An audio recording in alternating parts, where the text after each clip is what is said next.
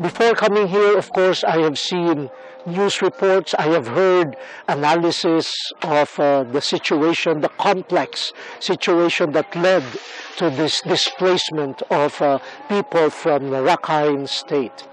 But it is one thing to see reports, it's one thing to read articles, and it's another thing to come here and to see and to hear and to touch.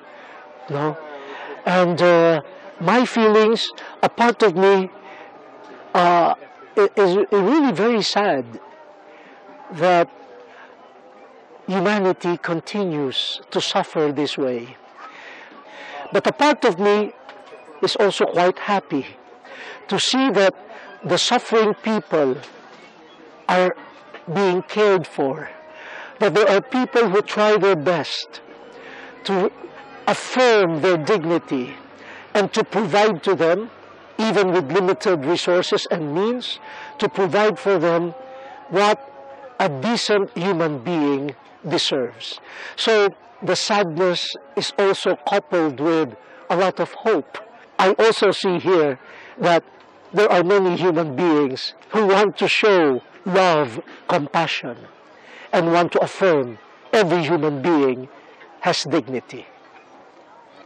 We have many displaced peoples here, and most of them, if not all, moved not because they wanted to, but because they were forced by circumstances.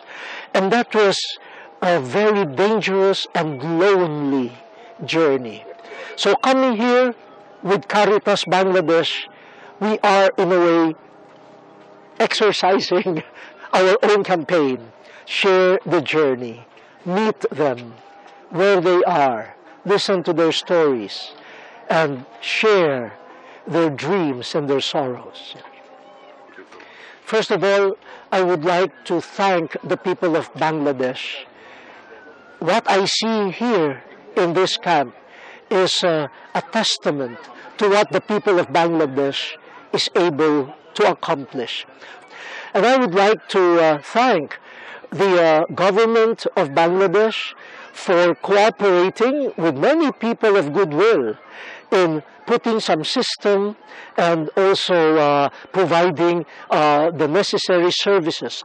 But at the same time, I am calling on the wider Caritas International family to continue supporting Caritas Bangladesh, for the crisis is beyond what Caritas Bangladesh will be able to meet, And so let us show that no member is alone, that we can work together while respecting Caritas Bangladesh as the lead agent here in its mission.